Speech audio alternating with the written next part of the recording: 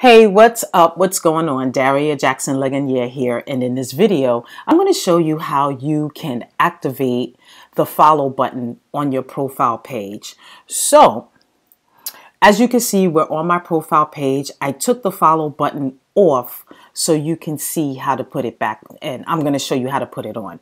Okay, so the first place you want to go is you want to go to this arrow right here, right at the very top. You see my cursor? And you click on it and go down to settings. And then in settings, you're going to go to timeline. Nope, no, you're not.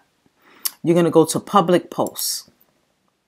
And as you can see, it says, who can follow me? And right now it's set on friends. So you want to move this down to public, right? So now I'm going to go to my timeline as if I was a visitor, and voila, the follow button is there. It's that simple. Now you're probably asking, why should I have my follow button? Well, Facebook only allows you to have 5,000 friends, and then after that, you want to have as many people follow you as much as possible. So followers are unlimited as of right now, but friends, you can only have 5,000.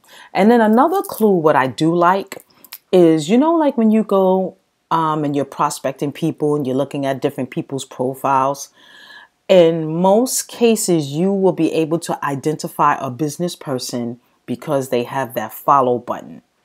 All right. Most of them do. So you'll be able to follow them as opposed to friend request them.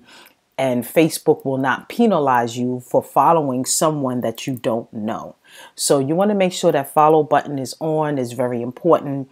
It will help you connect with more people. All right. So that's all I have for you now. If you got value from this video, whether you're watching it on YouTube, you're watching it on Facebook, leave a comment below. Share it and like it.